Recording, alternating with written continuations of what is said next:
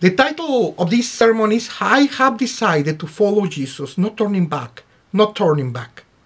The base is Mark 1:14-20. Please, let's pray. Let the words of my mouth and the meditation of my heart be acceptable to you, O Lord, my rock and my redeemer. Amen.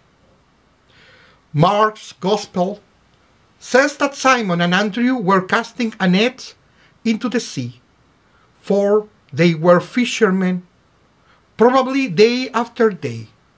It was the same thing, the same Sea of Galilee, the same net, the same boat.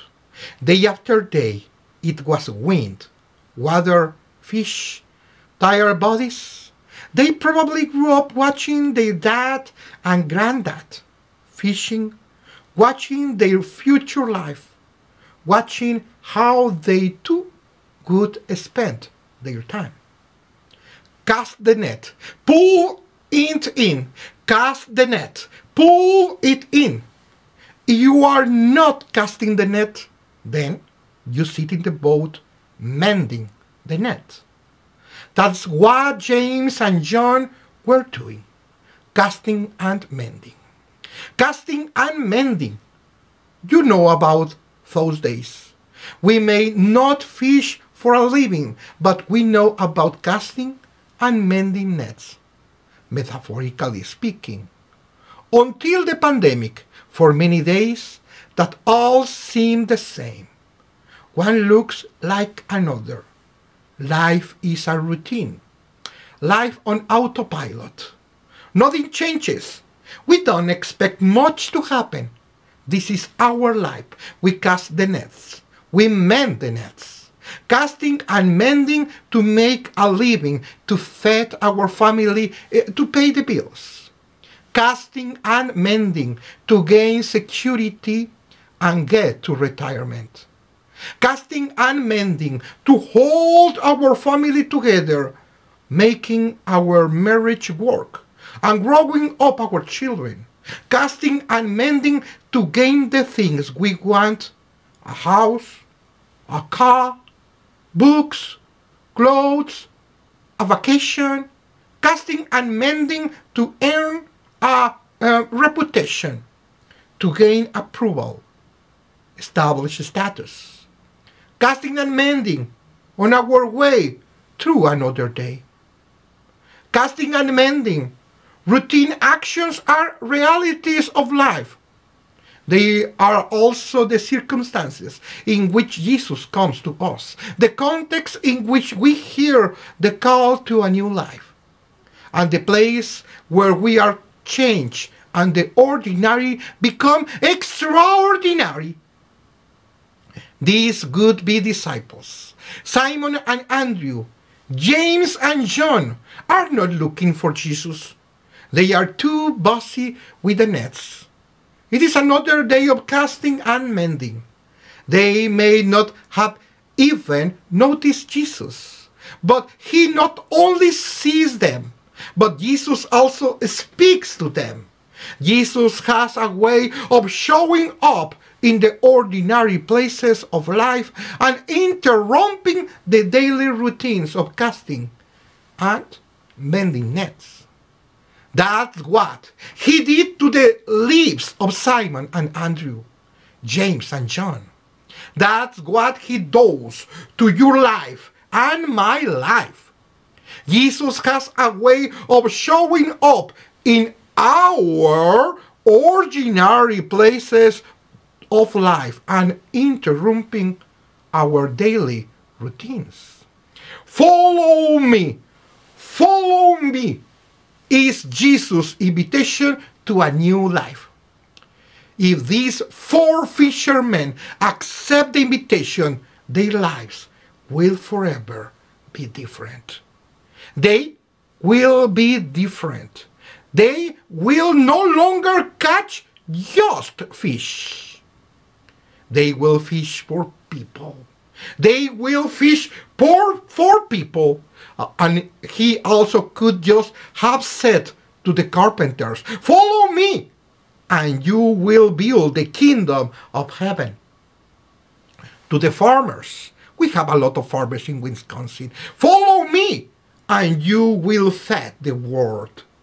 To the teachers, also probably you are a teacher. Follow me, and you will open minds and hearts to the presence of God. To parents, follow me, and you will nurture new life.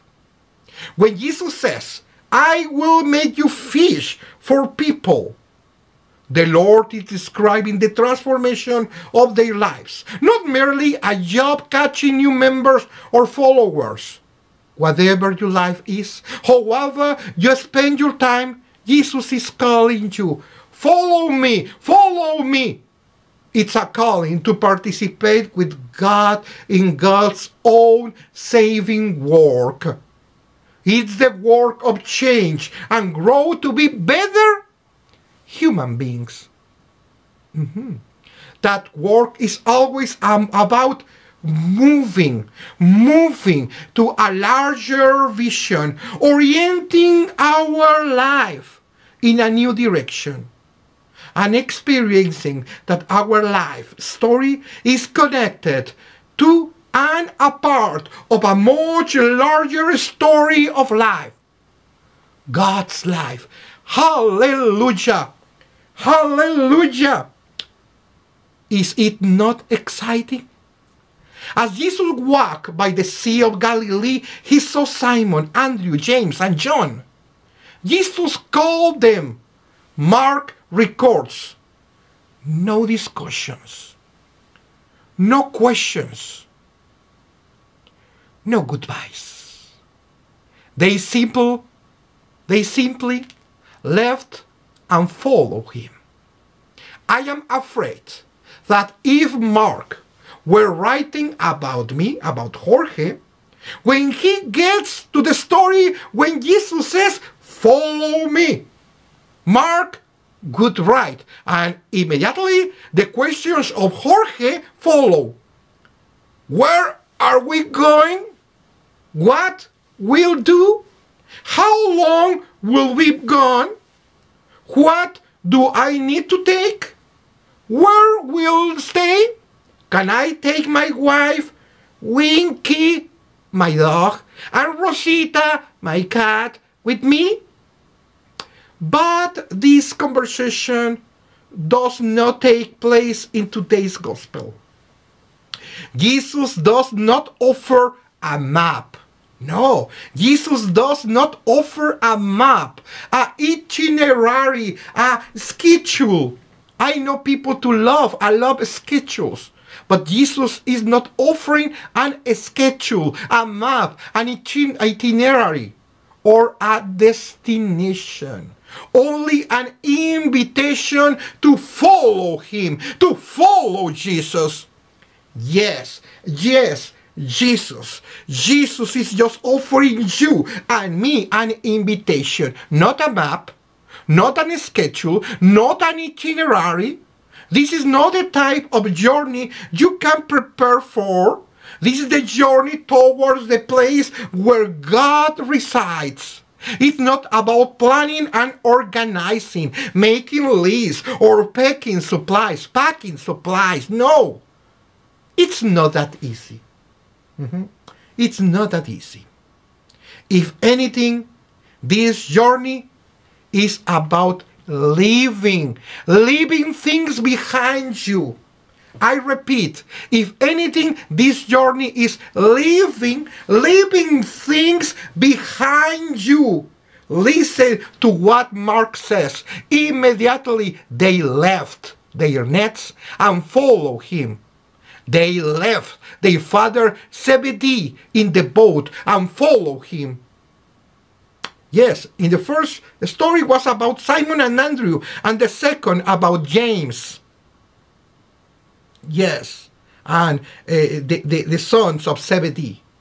Jesus' invitation, follow me, is also the invitation to leave behind.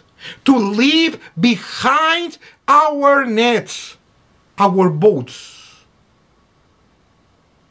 It's very hard to say. But our fathers and mothers, our sons and daughters, our comforts and securities. That's the hard part for most of us. We are pretty good of accumulating. Yes, we are pretty good at accumulating and clinging about, not so good at letting go. Yes, our spiritual growth involves some kind of letting go. I repeat, our spiritual growth involves some kind of letting go. We never get anywhere new as long as we are unwilling to live where we are.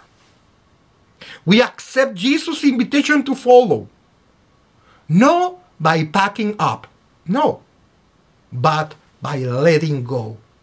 I repeat, we accept Jesus' invitation to follow, not by packing up, but by letting go, by letting go, by letting go behind you.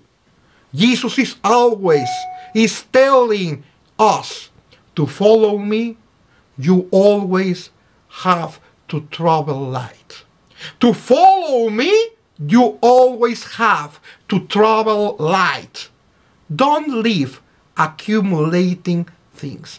Don't live accumulating things.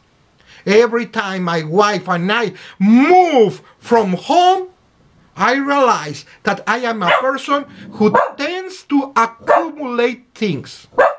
Things that I think, this broke lamp, this flat tire still works, and someday I will repair it.